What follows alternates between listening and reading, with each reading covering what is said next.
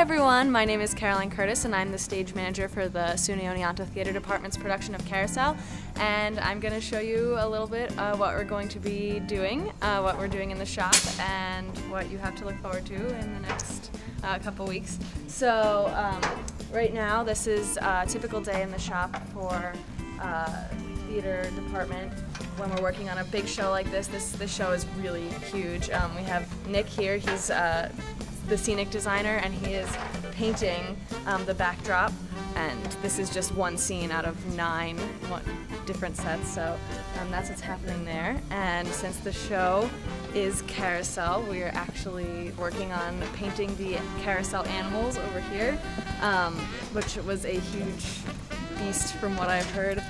But they designed and carved and built these animals. This carousel is actually going to move, and there's going to be people riding on it, and it's really cool because it's only on for one scene, so it's awesome to have that like magic of theater that everyone looks for. So yeah, actually the stagecraft class is in here right now painting, and they work on the sets too. But yeah, this is what happens during the day, and then at night we come in here and we sweep up and start rehearsal. I hope everyone comes out to see the show. It's going to be great.